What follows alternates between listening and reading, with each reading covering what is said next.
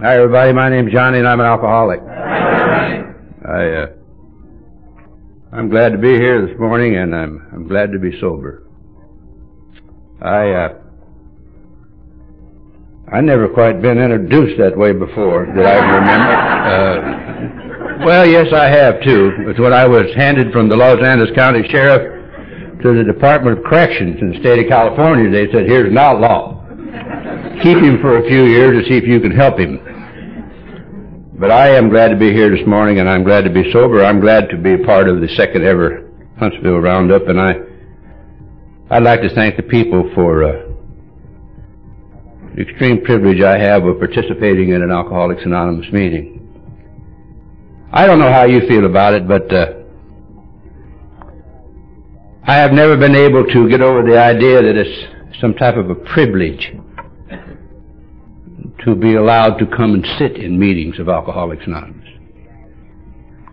I pray God, as long as I live and am able to breathe in and out, that I never get an idea in my head that I have a right to be here just because I don't drink alcohol anymore. I hope as long as I'm able to stand up and breathe in and out, that I always think it's a privilege to come and sit with you good people. Because I don't know how you feel about it, but something happens to me in Alcoholics Anonymous meetings that don't happen to me anywhere else. That's why I go to so many of them. I guess what I'm trying to say is that if you're new here in Alcoholics Anonymous this morning, I hope and pray to God that the word being sober doesn't offend you as bad as it offended me when I came to my first meeting. So I sat in my first meeting of Alcoholics Anonymous on a Sunday morning on the 4th day of November, 1959. And I sat in there, and I sat in the back row, and what I lovingly like to call my throne of contempt, and I didn't know what Alcoholics Anonymous was.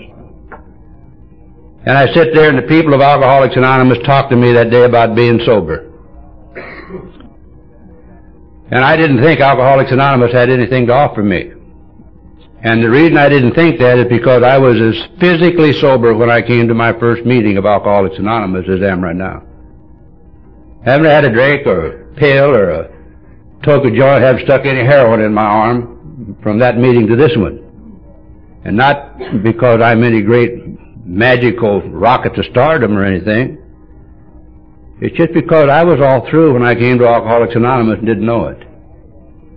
I came to Alcoholics Anonymous without the slightest clue of what was wrong with me. I had never been called an alcoholic. Nobody had ever mentioned that word to me. I had never heard of Alcoholics Anonymous. It was nowhere in my repertoire if I'd ever been coming. Matter of fact, if I'd have known where I was coming that day, I wouldn't have come. And it's really true. If you'd have stood at the door of that meeting that day with a lie detector test and asked me one simple question, "Are you an alcoholic?" I'd have said, "No, I'm not." And the needle would not have moved. I'm like a lot of people who come to Alcoholics Anonymous. I'd have the slightest idea what an alcoholic was. Not at all. But I knew all about whiskey. I knew more about whiskey when I was 6 years old as I know right now. Everybody in my family drank whiskey. They made it, they sold it, and they drank it. And they do what people like that do when they drink whiskey. They gather up on Saturday and have little family gatherings. Now my family were all Irish, and they were mad because they weren't Catholic. I think they were just mad anyhow. They gathered up, they drank each other's whiskey, they stole each other's women, they beat each other up. Just a regular little Irish get-together on the weekend. And whoever survived, I suppose, was king for the week. I don't know how they worked their little deal. But I understood that. Strange as it may seem. Even when I didn't know what I was understanding, I understood violence. It seemed it's some kind of a nature of mine to understand violence. I'd see them beat each other up. I could understand knocking somebody down and kicking them in the gut. You know what I mean? Stepping on them and doing all that kind of stuff kind of makes you have a spiritual experience kind of feeling inside. I even get to feel like that sometimes today. I wouldn't mind doing a little of that every once in a while. Just what I never was able to understand was how these same people who did that to one another on Saturdays and Sundays would gather up on Wednesdays and say things like, "We love one another because we're family." I've never been able to understand that. I guess I said to myself, if that's what love is, you can keep it.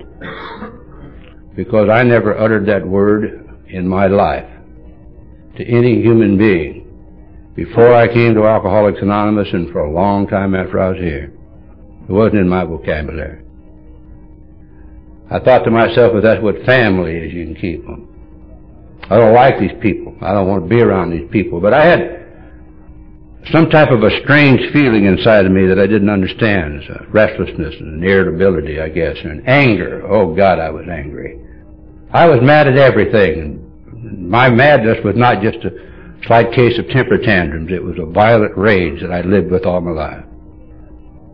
And I didn't know what was going on, and I wanted a way out of this situation because I knew that was wrong. I knew it was wrong to feel that way and to think that way, and don't ask me how I knew it. I just knew it. And I didn't want to feel that way. Because I looked at my brother, and he didn't feel that way. He didn't look that way. He didn't act that way. And I looked at a lot of people around here, and they didn't look that way and feel that way, so I started looking for a way out of this deal. And I looked up one day, and there stood my grandmother. Now, my grandmother lived till she was 90 years old. She never took a drink of alcohol or smoked a cigarette in her life. So Grandma wouldn't think it was a big deal that I haven't had none for over 30. Really, she'd say. But I looked at Grandma, and Grandma would get up on Sunday morning, like this Sunday morning. She'd step over the bodies in her home, put on her best dress, and disappear for about 2 hours. 3 hours maybe. And she'd come back and something had happened to Grandma.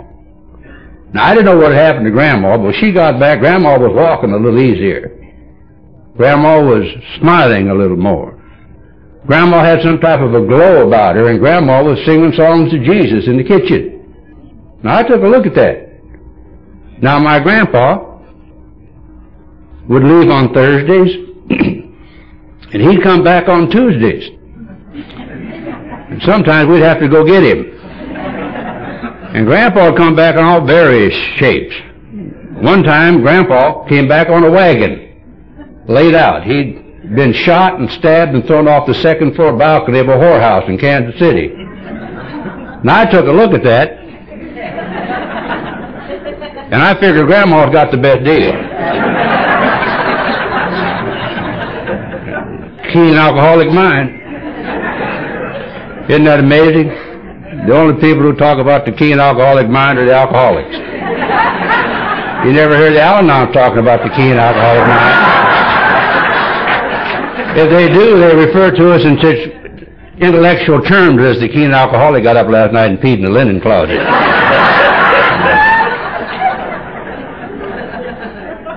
So I decided, with all of my intelligence, that I sure go where Grandma goes and do what Grandma does. I'd be like Grandma. But I didn't figure on one very simple little thing, that wherever I went, I went.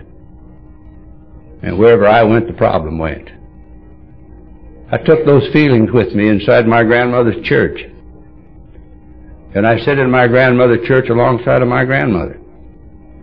And I looked at my grandmother, and something happened to my grandmother sitting in that church. Something happened to the people sitting around my grandmother in that church that day, but nothing happened to me. Nothing. I was just installed with a little more guilt and anxiety because the guy said I was supposed to love and honor and respect my parents, and I didn't. I hated them.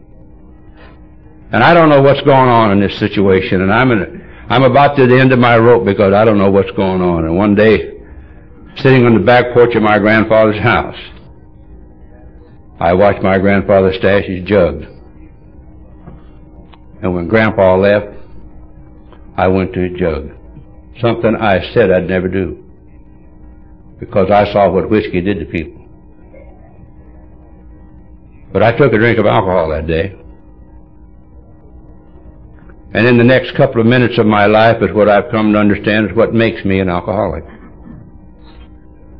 Not the next 20 years of mayhem I created on the world out there and the people around me, but because of this seemingly unnatural, abnormal reaction to alcohol that I seem to have. That everybody who drinks it doesn't have it, which Bob explained last night. Something happens to me when I drink alcohol that doesn't happen to everybody that drinks it. Alcohol has the unnatural effect to go down inside of me and still the screaming madness. It takes me from the black pit of nothingness and stands me into the gray fringes of the business of living. It installs in me some type of arrogance. It says, damn you, world, it's all right. I'm not good enough to be around the good people, but I'm too good to be around the bad people. And the most amazing thing that alcohol ever did to me, it just turned off that switch in my head that says, I don't care. I just don't care. That alone is the type of experience that I had with alcohol. But the thing that literally drove me into the gates of insanity and death was not the reaction I got from alcohol, but trying to overcome this tremendous phenomenon of craving develops once I take a drink of alcohol inside of me. Once I take a drink of alcohol, I can't quit drinking. I have never been able to quit drinking. I can stand right here this morning and tell you I haven't had a drink of alcohol or a mood-altering chemical of any nature in my system since the 4th day of November, 1959, and to this instant I have not quit drinking. I don't know how to quit drinking. I've always had to be stopped from drinking. Left to my own devices, I destroyed myself before I was 9 years old. I don't know how. A guy asked me the other day, and he said, how do you quit drinking? I don't know how. What do you think? I said, hit a cop in the mouth. Jesus, they look at you with strange things when you talk about that. That's not a psychological answer anymore. He said, what will that do for me? I said, I'd get you stopped for about 3 days. After that, you're on your own. I didn't know. What happened to me when I drank alcohol happened to me every time I drank alcohol. Every time. It wasn't just a one-time phenomena. I took a drink of alcohol, and 3 days later I was pulled out from underneath a bridge and stood in front of a judge and sentenced to the Hutchinson State Reform School. 20 years later, I took a drink of alcohol. They stood me in front of a judge in Compton and sentenced me to 20 years in the penitentiary. That's what happened to me. When I drank, I got drunk and went places. I traveled around out there. I went from reform school to junior penitentiaries to nut houses. Now they call them treatment centers. I kind of like nut house a little better myself. A little more macho. I mean, if you're going to be bad, you ought to be bad. You know what I mean? You shouldn't quit drinking because you puke a little. Hang in there. I don't know where this nonsense comes from that you hear people talk about in Alcoholics Anonymous all the time. Well, if you don't believe you're an alcoholic, go to 90 meetings in 90 days. You know what the book says? You don't believe you're alcoholic, go drink. That, I can't think of a better way to prove it to you. There's something about a good old-fashioned ass-kicking that gets your attention. I don't know what it is, but when I'm a kid, when I first went into juvenile hall in Los Angeles, I'm scared, I'm petrified, I'm a blue-eyed devil in a sea of Mexicans, and I don't know what to do. And so I found out, I went up to the guy and I said, who's the baddest man in this place? Or the baddest, well, we call it men, we were only kids. He told me, oh, so-and-so. So the next day, first opportunity, I went up and challenged him. He damn near beat me to death. He put me in the hospital. As soon as I got out of the hospital, I went back and got him again. Or he got me again. That went on 3 times. And the 3rd time I got the idea. He ain't ever going to get a chance to do that again. And if he walked in this room right now, I would run up to him and say, hi, sir, would you like a cup of coffee? I ain't never forgot him at all. But you see, by the time that happened, I had my reputation established. People thought I was crazy. I was crazy. I mean, you take 3 beatings like I took, you would be crazy. Just to prove that you belong somewhere. That you fit in there. That you'd do anything that anybody asks you to do just so they know you're there. It's the way I live my life. I'm sitting on a furlough from reform school, and I don't know, 10 or 11 years old. I'm drinking a bottle of Marca Peccary red wine, which seemed to be my drink. Unlike some people, I started on bad wine and worked down. I tell you a little story. You remember Rochelle yesterday talking about how she was driving from Atlanta to Callaway Gardens from the darkness to the light? I was at that conference. I came in after her. And when I got into my room that night, I turned on the television set and found out there was a tornado following me down the road. I wonder what kind of significance that is. Yeah, I'm sitting on the street corner, I'm drinking this wine, and it ain't quite doing what I want it to do. Now, I want to emphasize that to you very, very clearly. You hear a lot of times in Alcoholics Anonymous, alcohol quit working. Ain't never quit working at me. I know what takes the big hurt away. I know exactly what it's right here. Right here. I know what takes it away. And I know it will take it away. That's why I still have to go to meetings. I don't have a craving for alcohol or an obsession to drink, but that knowledge sits back there. It's immovable in my life. I know it takes away the big hurt. See, it just wasn't taking me where I wanted it to take me. That's what I'm trying to tell you. See, I've always wanted to be gone somewhere. I never wanted to be here. I wanted to be gone somewhere. And so I'm sitting there and this stuff ain't doing it, and the guy looked at me and tapped me on the shoulder and said, try these. And he gave me some pills. Now, I don't remember saying to him, what are those? Will they bother me if I take them? I just took them. As Papa used to say, T-double-O-K, took. Thank God they weren't X-lax, that's all I can tell you. Hell, I could be standing here today as the adult child of a laxative taker. I would have been functional, but Mother sat on the toilet all the time when I was little. It works, all I can tell you. A couple of years later, on that same street corner on the furlough from another reform school, I'm sitting there and I'm drinking this wine and I'm eating these pills, and they don't seem to be working, doing what they're supposed to be doing, and a guy stuck a needle in my arm. And for the next 14 years of my life, I stuck needles in my arm and ran in and out of institutions. That's what I do. So I live out in the streets. And I do what people who live in the streets do. I destroy everything that comes in contact with me. I'm like a plague out there. And the reason I do that is I'm a taker. I'm a taker of things and I'm a user of people, so therefore I'm a loser. I'm selfish, I'm self-centered, and I'm self-serving, and I got an ego bigger than this whole room. My entire lifetime was spent before I came here to you good people, and for a long time after I was here, without a conscious thought or a conscious concern for any other human being who lived upon the face of this earth. I was not interested in you at all. If you had something I wanted, I may have simulated some type of interest until I got whatever it was you had that I wanted. Then I cast you aside and went on about my business. I never told anybody I loved them. Love to me was a sign of weakness. And where I grew up, in the neighborhood I grew up, and the people I run with, weaknesses was your death sentence. That's why I lived my life. Show weakness, you're gone. So I never said that. If I told you I loved you, you're going to be able to use me. And I never put myself in that position. If you lived like that for any period of time like I did, maybe the same thing will happen to you that happened to me 35 years ago or so.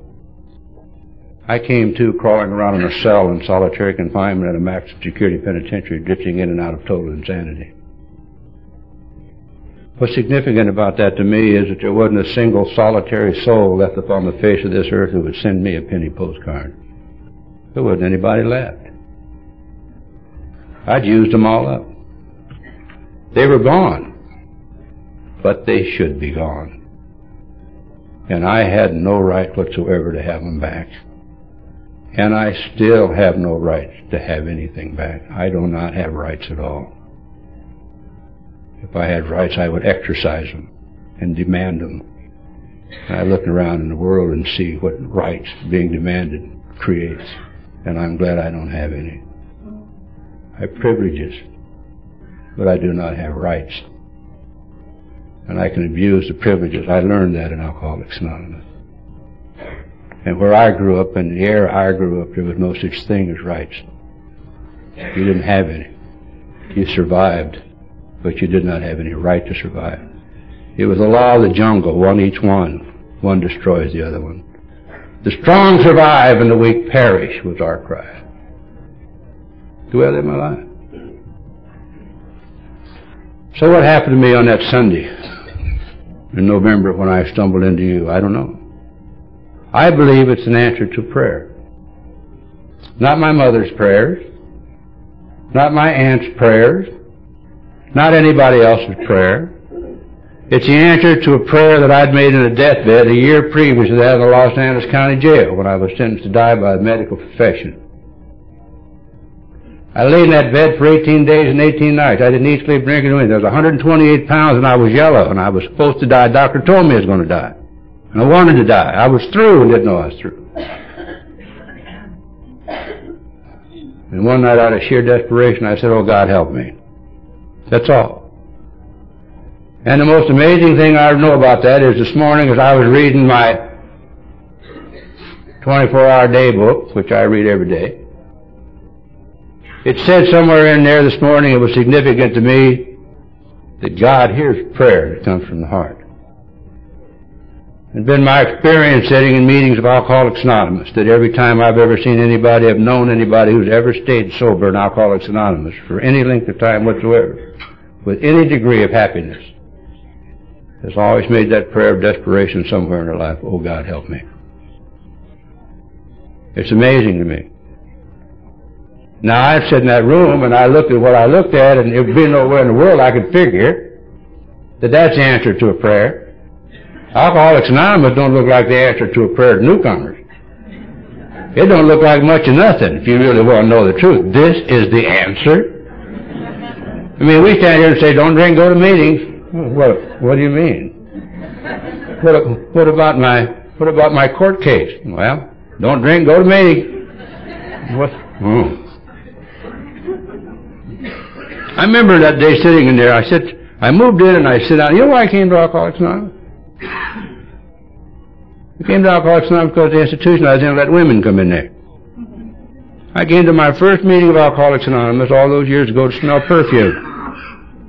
And I've been honking and sniffing ever since. I don't know why you come to Alcoholics Anonymous. It's really that important. But I do know if you're through, you're through. And if you're not, you're not. My papa, the father that Alcoholics Anonymous gave me,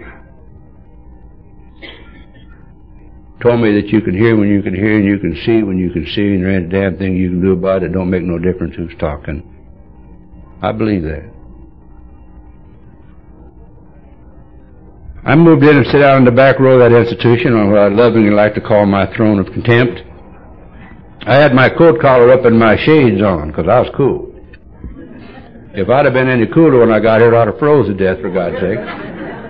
Remember looking up on the backboard and I thought to myself, my God, I wandered into an anti-aircraft brigade. I didn't know what Alcoholics Anonymous was. I said to this guy, what is this? He said, it's Alcoholics Anonymous, John. I sunk down on my seat. Gangsters were not supposed to be hanging out with them winos. If it had been Gangsters Anonymous or Overhip Anonymous or Dope Fiends Anonymous. Oh, you get in that dope fiend, can't you? Make the hair on the back of your neck stand up. Macho. Makes addicts seem kind of candy-ass, don't it? If you're going to be bad, you ought to be bad. I thought, well, I'll wait for these women to get up and tell their racist stories. Now, you got to remember something. When I came to Alcoholics Anonymous, there weren't very many young, pretty girls like Debbie in Alcoholics Anonymous, and if they were, they sure weren't sending them up that penitentiary where I was at, I'll tell you that. These old gals got up to talk that day and said they'd drank for a long time. You could look at them and know they'd been somewhere for a long time. They said, I used to drink. I said, I'll bet you did. Bad stuff, too. So I knew everything when I came here. I don't know how you are. I'm a walking encyclopedia of useless information. I know so damn much about what ain't true, I don't know what is true. So I sit there and watch these crazy people. I didn't know what they were doing. I didn't understand people like this.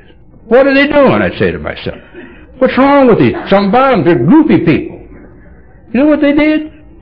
They got up on Sunday morning, drove 185 miles up those old back roads at their own expense.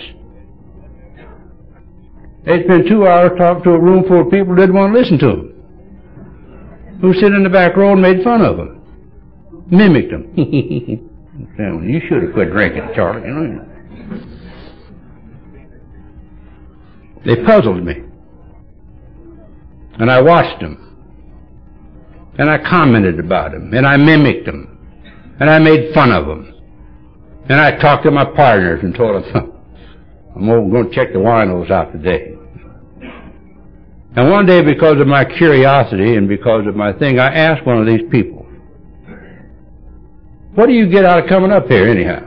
You some type of sicko who likes to look at the animals in the cages? What's your deal anyhow?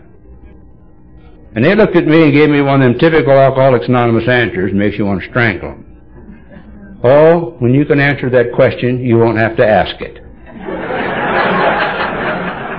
I mean, I want something I can get my intellect into, you know what I mean? I mean, that really gives me something to think about. See, I don't understand these type of people. You know why I don't understand them? I'm a taker. Takers don't understand givers. How would a taker understand a giver? I've never seen givers before. I never saw anybody in my life who gave anything just for the hell of giving it. I hung around takers.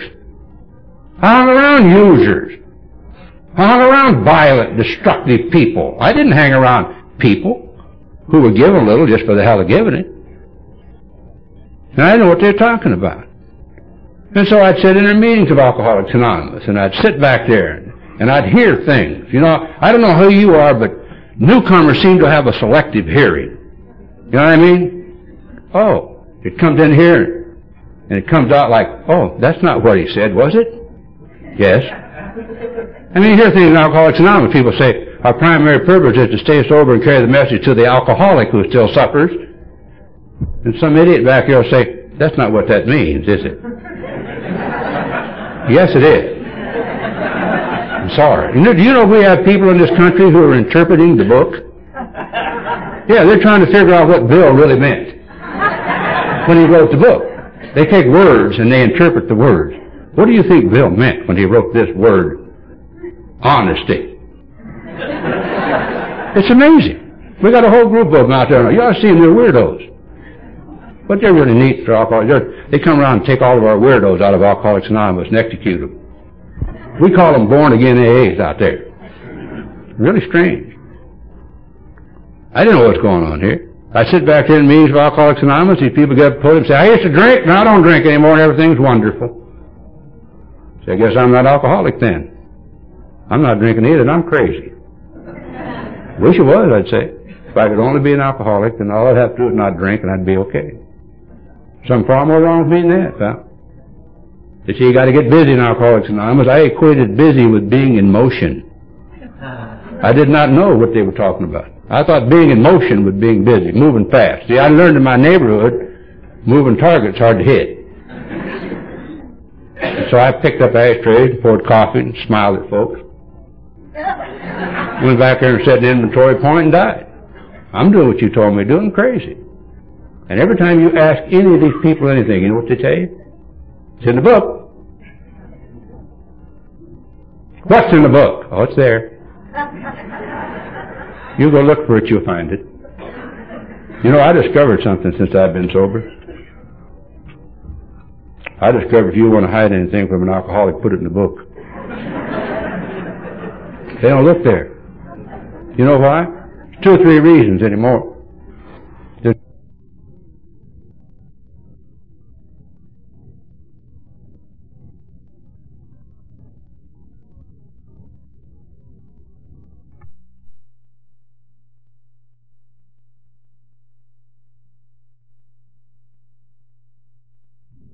Thinking. There's no chapter deals with issues. Stops a lot of them. And there damn sure ain't any chapters that deals with healing the wounded inner child. Do you know what the book Alcoholics Anonymous really is? It's a set of spiritual principles when practiced as a way of life dispels the necessity to have to drink alcohol. That's all it is. It ain't anything any more intelligent or soul-seeking than that. But I think the key word is practice. Practice. I guess that's why people like me, after all these years, still got to go to 4 or 5 meetings a week, still have to have a sponsor, still got to go to book study meetings, got to study the steps, the traditions, got to do all it. I guess that's why, because it says practice it. My defiance, much like Rochelle's, is why I'm alive and well and sober today. Not because of my intellect, or because I'm smart, or because I'm any one of God's chosen kids. My defiance is why I'm alive and well and sober in Alcoholics Anonymous, because you kept telling me it's in that book. And I'm going to work your program of recovery to prove to you I'm different, that this program won't work for me. That's what I'm going to do. And the greatest single event that's ever happened to me in my entire lifetime, bar none, being born, coming to Alcoholics Anonymous, getting sober, staying sober, my children being born, my grandchildren being born. The greatest single event in my entire lifetime that I can remember in my lifetime happened to me in a room with a man doing what our program of recovery says is the 5th step. I heard myself admit to this man that I was an alcoholic. And from way down deep inside of me there came a freedom that I carry with me this very instant. I know what's wrong with me. I'm an alcoholic. I suffer from a disease called alcoholism. I'm not an alcoholic and anything. When I was an alcoholic and something or other, I could not have your program. And the reason I couldn't have it is I separated me from you. I was not like you. When I became just like you, alcoholic, I got to practice to the best of my ability, which is sometimes very limited. The only program of recovery for people like me that's ever been incorporated in 4,000 years of recorded history of alcoholism. Program of Alcoholics Anonymous. It's the only thing that's ever worked for people like me. I believe, now it may be purely a selfish motive or selfish belief, but I believe the program of Alcoholics Anonymous in its entirety in the book, at least the first 164 pages of it, were written for alcoholics of my type. People who can't live sober. People who have to have some type of a spiritual or some type of an awakening of a spirit within them before I can live comfortably in my own skin without the necessity to add something to calm down the madness inside of me. I believe that. I believe it with everything that I know that I believe in. I believe that. And the reason I know that is because I find me in every single thing that's in that book. I'm sitting in the back row of a meeting in Alcoholics Anonymous in a penitentiary a long time ago. And a little guy that I knew who's dead now, a guy that was my baseball coach when I was the star second baseman for the San Quentin Pirates. You ought to put that on your resume, get the eyebrows raised sometime. Came into this institution I was in and stood at a podium like this and told me something that all the great intellectual people and psychiatrists and sociologists and criminologists and penologists that had been working with me for 20 years never seemed to know. He said to me, "You don't have to live this way no more if you don't want to. You don't have to do it like this no more." And after the meeting I asked him, I said, "How you learn to live, Les?" "How you learn to live like that?" He said, "The answer to any question I may ever have in my lifetime lies between the covers of the book called Alcoholics Anonymous." And that it's true. I find that to be true. I came out of that penitentiary on the 4th day of June, 1961. But something had happened to me when I walked out of that institution, to the best of my ability. With the exception of maybe 1 or 2 names on my list, I had completed and fulfilled the first 9 steps of our program of recovery. I know that. I'd had people set me in rooms and word by word, sentence by sentence, paragraph by paragraph, feed me the English language. They told me that things like cussing was a crutch for conversational cripples. I was taught by people who loved me a great deal. I was taught by people who loved me enough to stand my wrath when they corrected me. That's what love's all about. Love is not about overlooking and making allowances and putting up with. Love is all about correction. Love corrects. Everything else short of that corrupts. I know that. I know it because I've been loved to the point I am right now by the people who love me by telling me when I'm off base. When I came out of that penitentiary, I knew nothing about the world or the thing in it. I had no social skills. I knew nothing about living out in the world, and I was fortunate enough to run into a guy in a penitentiary by the name of Norm Alpe, who became my sponsor. And he was to guide me through life into things that I didn't know. And the first thing he told me was, go to work. I said, what do you mean by that? He said, work, W-O-R-K, go to work. He says, you're a bum. I said, wait a minute, Norm. Let's get this straight. I'm not a bum. He said, what are you? I said, I'm an AA member. He said, you're an AA bum. Bums don't work. Go to work, bum. So he got me an interview with a guy that he did some business with in the oil field. And I showed up down there to get a job. And the guy asked me what my Social Security card number was. I said, what's that? He said, you don't have a Social Security card? I said, no, I don't. He said, how old are you? I said, I'm 30. He says, my God, man, where have you been all these years? I said, you wouldn't understand if I told you. I never need a Social Security card. Why do you need a Social Security card if you don't work? I stole my money. Norm used to have a great saying, I was a thief by trade, I was an alcoholic by consumption. It's true. I never earned anything. I stole and used and took and did everything that was necessary to earn a lot of money out there. Because I thought money was the answer to everything. I knew all about money, property, and prestige before I ever got here. Ain't got nothing to do with it. Sit up there in one of them penthouses with a closet full of $300 suits and 3 or 4 big automobiles sitting in the garage and people calling at all hours night and day and begging you for favors. And you're so frightened you can't even leave your closet. Money, property, and prestige. Pray somebody take your money while you're gone. I went to work. And I didn't know what you do when you go to work. But I went to work anyhow because Norm said to. And whatever Norm said, I did. Didn't like it. But I always did what Norm said. Because you know why? I knew I didn't know how. I didn't know, and I still know, I don't know. Norm knew. I knew he knew, but I knew I didn't know. So I did what Norm said to do. I didn't like it. I had a secret dream. You know what I always knew way down? I never told him, but I always thought this every time he browbeat me or yelled at me.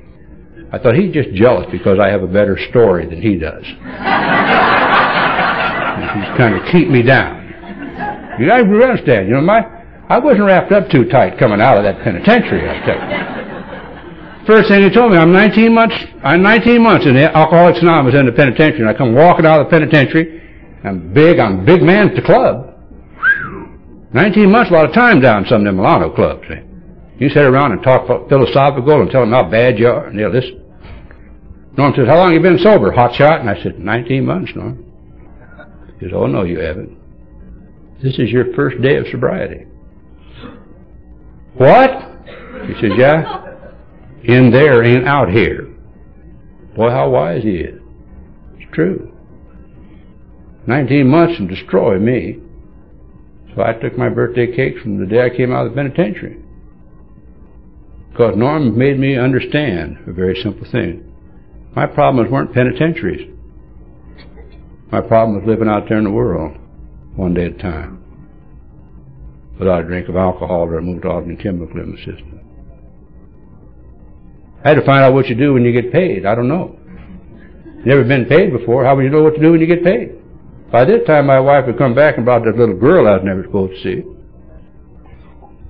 So I used to stand off in the corner of markets and watch people get paid.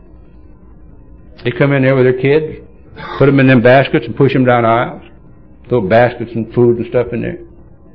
I watched all that. I stood off in the corner and watched and observed. So I finally got a paycheck, my first paycheck. Man, I'm proud of that. I go home, tell the woman, I said, let's go to the market. She said, we don't need anything. I said, I don't care. We're going to the market anyhow. She says, why? I said, that's what they do when they get paid. She says, who are you talking about? I said, them. Have you ever tried to explain them to them? I mean, they give you one of them looks, you know.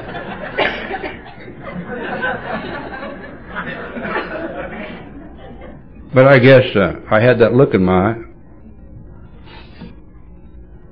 I can get a look in my eye that reversed me right back to the streets. Chill comes over, we went to the market. We went home, an hour later, I went to get some money, somebody stole her purse. You want to hear somebody scream? Listen to a thief when they get stolen from. Well, I'll tell you, if I caught that guy, you'd have another talker here today. I'd be up there in Folsom with the rest of the losers telling you, hey, it don't work. Oh, yes, it does. That's what the losers tell you, you know. Hey, it don't work. How do you know? How do you know? I had a guy that I sponsored. He's sober 3 or 4 years. He's one of them kind of guys that Debbie was talking about Friday night, who showed up at the meeting right before it started, took his seat, and when AA was over, when Amen was over, he's gone. Thought his obligation finished when he put his dollar in the basket. After 2 or 3 years of this type of behavior, if he's alcoholic, he's got to do what he's alcoholic got to do. He got drunk. That's what he did. He didn't have a slip or a relapse. He got drunk. That's what alcoholics do, you know. They get drunk. They don't have relapses. I'm sorry.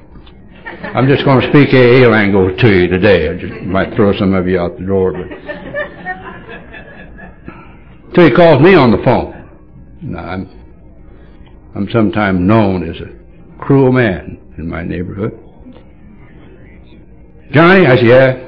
This old so-and-so, yes, so-and-so, what do you want? So I'd like to come back to AA. I said, that's kind of hard to come back someplace you ain't never been. He got real indignant about that.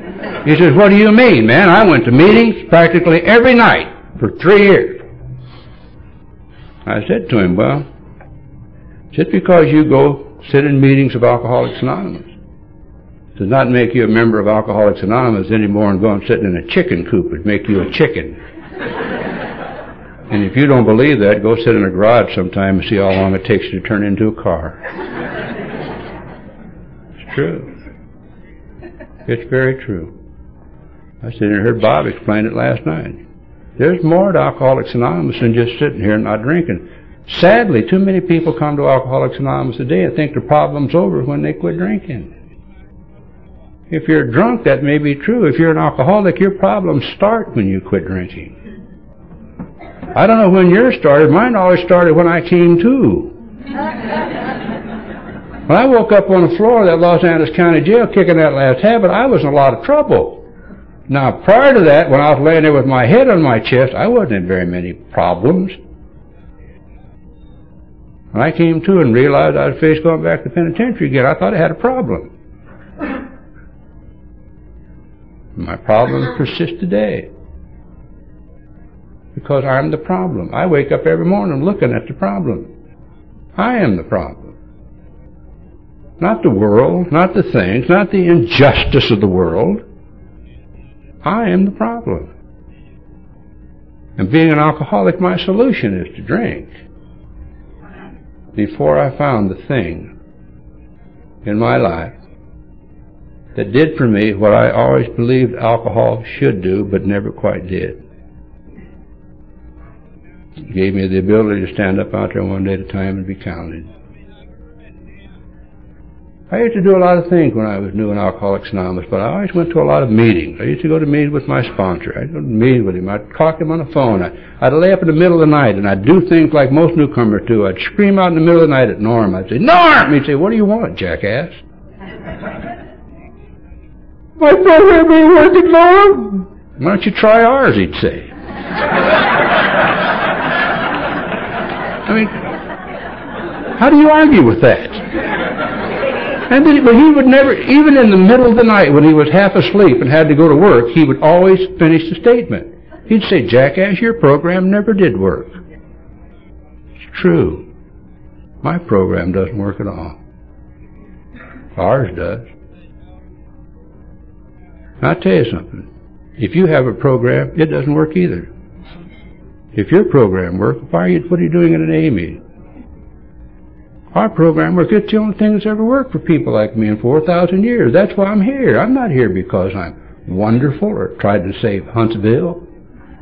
Huntsville needs saving, that's for sure, but I can't do it, man. I mean, sometimes it's, what an order, I can't go through with it, you know what I mean?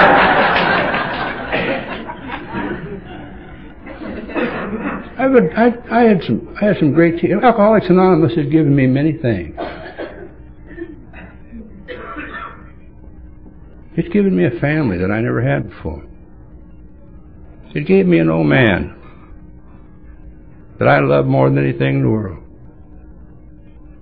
who was the only father I've ever known. I loved him, God, I loved him.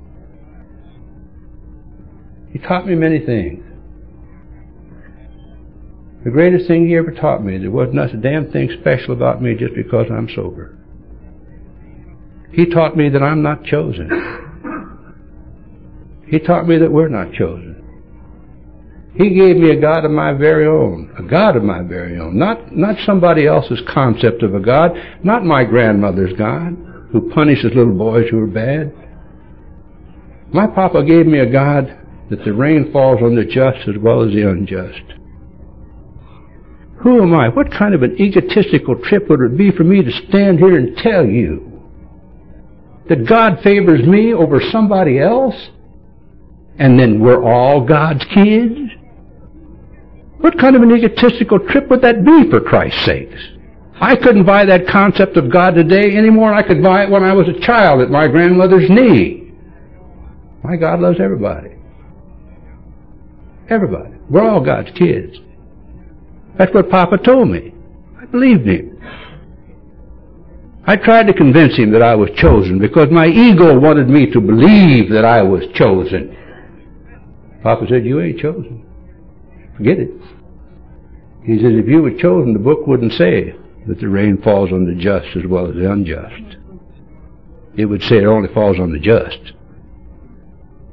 What about the guy laying over the corner, he'd say? "You any more God's kid than he is?" What about the 1,000 people who will never come to Alcoholics Anonymous and get sober, who need this program, as much as I need, as much as you need? What about them? What about the hundreds of thousands of people who will never be blessed with sitting in our meetings of Alcoholics Anonymous and know what we've known this weekend? What about them? Are they any lesser God's kid than I am? I don't believe so. I just buried my little mother. Funny how role reversal goes. For 6 weeks my mother died. I was with her every day. My little mother never got sober. I'm more chosen than her. I will never in my lifetime be as good a person as my mother was. Ever. Never will I ever be as good as her. And yet I'm sober. I'm the only person in my whole family who has ever known the joys of Alcoholics Anonymous. The joys. This is the easiest thing I have ever done. It's the only good life that's ever been mine. Alcoholics Anonymous. And I've treasured above all things. I was at a meeting of Alcoholics Anonymous. I hear things in meetings of Alcoholics Anonymous which just grate me. I was at a meeting with Norm one night. Norm had the meditated thing to pull me back into my center. I was at a meeting one night with Norm, and I'm at the literature table at the coffee break, hanging out with some of the better members, discussing things. And this guy looked at me and he said, "Gee, Johnny, you sure are a miracle." And I looked at him and, "Oh, really?" He says, "Oh, yeah, man." He said, I know your story, man. You're a miracle. Whew, God, he said, "You really are a miracle." Really? And I just kind of floated on back to my seat, sat down by Norm, looked out the window. He's talking, he's looking at me, and we're going home on the freeway that night, and I'm staring out the window, to my home up there somewhere. And Norm looked at me and said, "What's the matter with you, jackass? You been smoking that stuff? What the hell's wrong with you?" I said, "Norm, I'm a miracle." He damn near ran into the divider stopping the car. He said, "You're a what?" I said, "I'm a miracle, Norm." He said, "Where do you get this insane stuff at?" And I said, "I just heard it back there at the coffee table. It's true, I'm a miracle." He said, "Jackass, you're not a miracle. Alcoholics Anonymous is the miracle. You're just a small part of it." You see, I don't know what that does for anybody else. I don't know what that kind of instruction would mean to anybody else. You know what it's done for me? It's kept me small enough to stay here. I have enough trouble staying small enough to stay here without believing that I'm a miracle. God, if I really believed that, I'd be standing out there on the corner with a sign saying, "I'm a miracle. Come into my tent and bring donations. Miracles need to be seen." I would do things like that. That's the type of ego I have. That's the type of self-centered, self-serving egotism that possesses me, even though I haven't had a drink of alcohol or a mood-altering chemical in all these years. So I have to keep coming back to meetings. I'm not well. I haven't gotten good here. I know some people have. More power to you. But let's not be so damn good that we're of no earthly use to anybody. I had an old gal that I used to love in my neighborhood, got sober about the same time I did, but named Ruth Mathis. Ruthie was a lovely old lady. She said there's only about 6 inches difference between a halo and a noose. True. Many, many significant things have happened to me since I've been sober. What you've given me is probably the most priceless thing that I know of. Hasn't been the easiest year of my life. Last 4 or 5 months haven't been the easiest 4 or 5 months of my life. I've had to make decisions that I didn't want to make. Had to make them anyhow. But I tell you something. When my little mother died, I was the last thing she saw on the face of this earth. And I loved her. I sat there and hugged her and kissed her on the forehead and told her I loved her right before she died. Somebody I hated all my life before I came to you. Wouldn't it be a terrible tragedy if I'd have said in some of these so-called healing things and blamed my mother for everything that happened to me? Wouldn't that be a sad, sad thing to have to live with that type of predicament, with that type of resentment the rest of my life? I drove halfway across the United States to walk into a beer joint to make amends to a derelict sitting on a bar stool, who was the man I hated most in my life, my father, and told him I didn't hate him no more. And the last little piece of acid that he hate went out of my system and has never returned.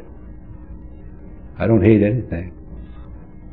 I don't like a lot of things. I don't approve of a lot of things, but I don't hate anything. And what I've gotten today, probably more than anything else in this world, I've learned something here. I've learned how to love you. I love you very much, you know. I don't believe in that thing, I had to learn to love me before I could love you. That's possible. I'd never be able to do it because there's times I don't even like me. But I've never not loved you. Never in my life have I not loved you people of Alcoholics Anonymous, because you're the people who came to me and rocked me to sleep when nobody else would have spit on my grave. And I have never forgotten that. That's why I come to you. That's why I come and sit in your meetings. That's why my phone number is listed. That's why if the date's open, it belongs to you. That's why I keep doing the things I do in Alcoholics Anonymous. Not because I'm good, not because I'm perfect, not because I don't make mistakes, not because I'm not guilty about things. I come here because it's seemingly to me that I owe every living thing in my life to you. I never felt anything before I came to Alcoholics Anonymous but rage. And since I've been here, I've learned to love. I've learned to respect. I've learned to care. I've been given a God of my very own. Jesus, how fortunate can a man be? A tongue-chewing, babbling idiot who crawled around in the cell, drifting in and out of total insanity, who able to stand and look at people and tell them how much he loves them. Isn't it amazing that the paradoxes in Alcoholics Anonymous are not what you seem to hear? I've forgiven you a long, long time before you ever forgave me. I forgave my father when my father ever forgave me or not. I forgave my mother, learned to love her. I sit and watch the old man that I love more than anything in the world die of emphysema. And I sit there and rocked him to sleep. I told him that I loved him and took time out of my busy life to go visit him. You gave me that. You gave me every living thing I have in my life. Every living single thing that I have in my life I owe to the program of Alcoholics Anonymous. Everything I may ever hope to have in my life I will owe to Alcoholics Anonymous and you. And dear friends, you better believe this morning. It's a long, long walk from a cell in solitary confinement at a maximum security penitentiary to where I stand right now. But for the grace of God, AA, and good folks like you, I could have missed it all. God bless you.